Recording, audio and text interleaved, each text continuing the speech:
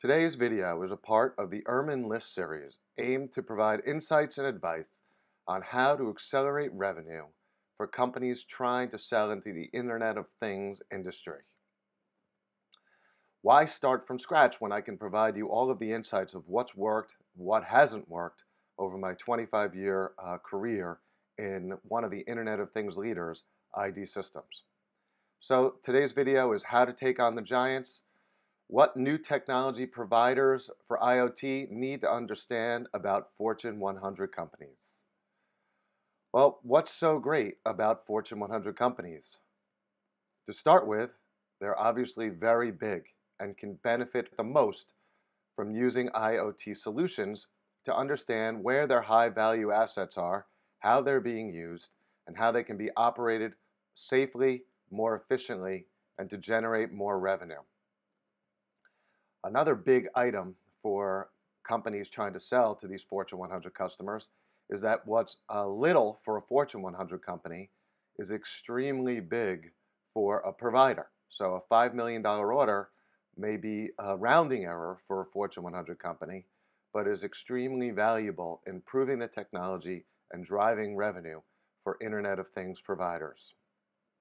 Plus, if you're successful with a Fortune 100 company, doing a pilot, and you install the system in one facility or one distribution center, or perhaps on 5 to 10 intermodal containers or chassis, when you see success and can determine the ROI, the potential for follow-on orders is extremely significant. So for example, at ID Systems, we achieved a 50,000 unit order with Avis Rental Car right before I left the company. That 50,000 unit order represents only 10% of the total fleet size for Avis Budget Group. So if we're successful, if ID Systems is successful with the first project, what that means is they have a significant opportunity to grow revenue tenfold to roll out to those Fortune 100 customers, complete fleet. You should know, though, that they're the most demanding customers in the world. They ask for everything to work. They expect it to work flawlessly. Any data anomalies are going to be looked at. And also, there's the champion that you may have a relationship with, but there's all the employees of the company who are used to doing business the way they've always been doing them, who potentially could be a roadblock as you embrace and install the latest and greatest technology. Also, the budget cycles are potentially very long. So what you might find is you have a successful pilot, proves a great ROI, but despite the financial reasons to move ahead sooner rather than later, they may have to wait another complete year for the budget cycles to support implementing the system throughout their enterprise. However, in my experience, pursuing Fortune 100 companies pays off. We had significant projects that grew from several hundred thousand or a few million to tens of millions because of the size of these companies and the value that this technology brings to their operation. So, what is the key to fending off big companies and winning business with Fortune 100 customers? The first and perhaps most important element is to find a champion. People talk about that all the time. But I find if you don't have a champion at the Fortune 100 customer, you're really wasting your time. You could spend 3 months, 6 months, 9 months trying to convince someone that your solution will drive a great ROI and is worth their time and effort.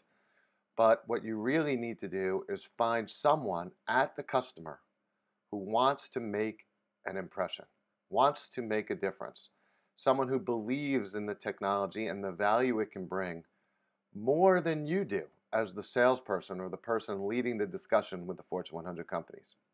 When you find a champion who wants to buy from you more than you want to sell to them, that is when you're on the right path to achieving success for a Fortune 100 company.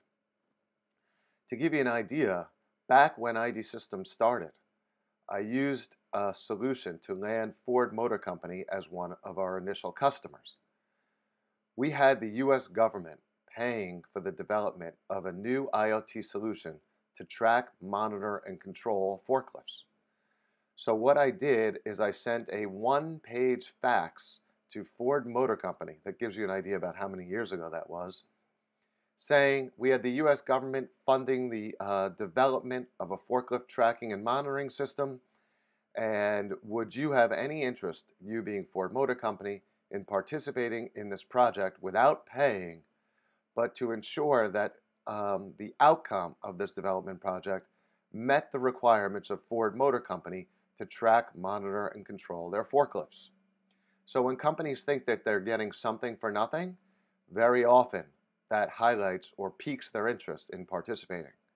And in fact, from that one-page fax, we received a message from the Advanced Technology Manufacturing Division of Ford Motor Company saying that they were indeed interested in participating in a project to help track, monitor, and control their forklifts. So we had them participate. They didn't pay up front, but we were able to get their buy-in, and once we completed the development contract with the Postal Service, they were one of our first commercial customers to install the system in their largest facility in Detroit, Michigan. It's very important, though, when participating with Fortune 100 companies to upfront define what the ROI is going to be. Do not get caught in the trap of participating in free pilots without specifically identifying all of the key measures of success. Don't be afraid to ask what those measures of success are, and more importantly, don't be afraid to ask what happens if you are successful. If the person on the other side at the Fortune 100 company understands the value of the system and wants to buy more than you want to sell it to them, asking those difficult questions should not be met with any resistance.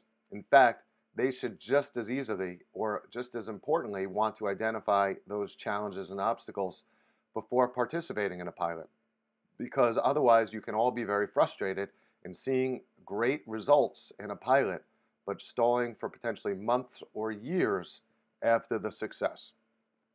So identify the key stakeholders, who's going to support the full rollout and budget before you start a free pilot. Identify the success criterion before you start a free pilot, but then feel comfortable doing the free pilot if you're comfortable with the measurements as well as the stakeholders as we just laid out. Also, it's very important in a free pilot, especially with a Fortune 100 company, to meet or exceed expectations.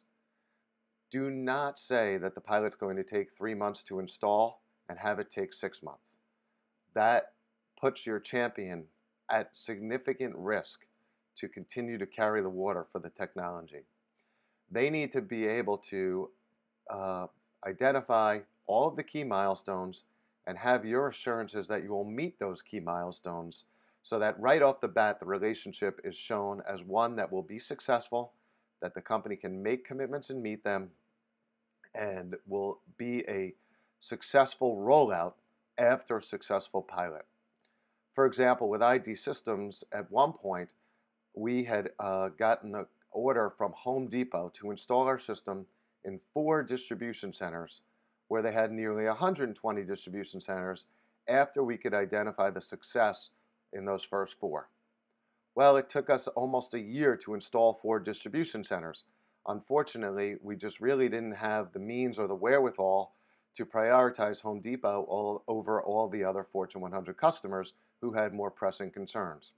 Well, at the end of the year, our champion, who originally was extremely committed, said, wait a minute, if it takes a year to install 4 distribution centers, if we have 120 distribution centers, that means it would take nearly 30 years to roll out the system throughout the enterprise.